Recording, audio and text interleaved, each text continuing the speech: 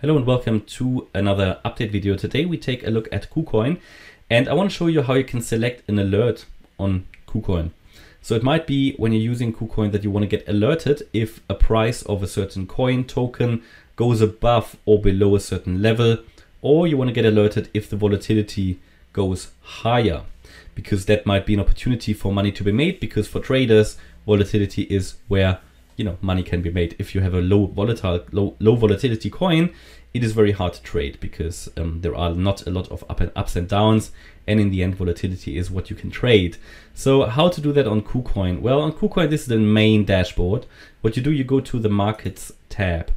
On the markets tab you go to spot. This is where you can set your alerts, and then you have your little alarm clock here where you can do it. First of all, you can see all these trading pairs that Kucoin offers, so you can trade BTC pairs, Kucoin token pairs, and even altcoin pairs.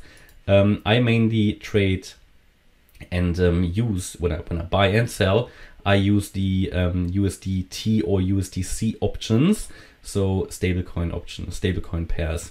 So a lot of different coins here, huge selection of altcoins.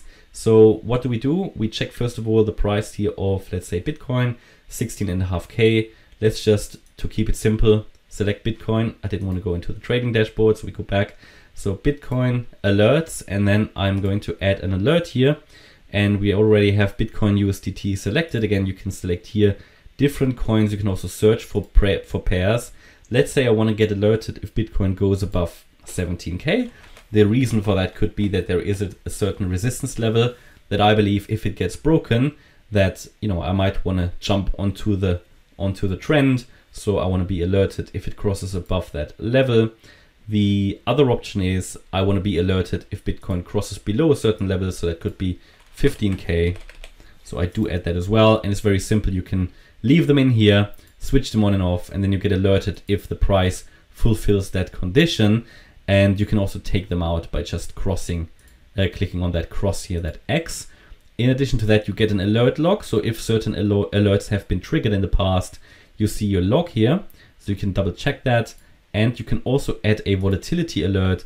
So if the 5-minute volatility goes above a certain level, let's say 3%, which is already quite a lot within 5 minutes, but certainly nothing that we haven't seen before.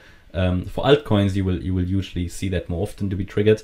But yeah, you can select your volatility here, 5-minute volatility, confirm, and then you get volatility alerts as well. So that just tells you when a coin gets more volatile on a low time frame. But this is how you select and add alerts on Kucoin. You can do something similar on other apps, for example, TradingView. But if you're using Kucoin, it might be a useful option for you to do that and to know how you can actually find that. Okay, that's the update about Kucoin. If you want to support the channel, you can find a affiliate link in the video description. Gives you, if you want to use Kucoin, 20% discount on your trading fees. And other than that, hope you liked the update. Thanks a lot for watching, and bye-bye.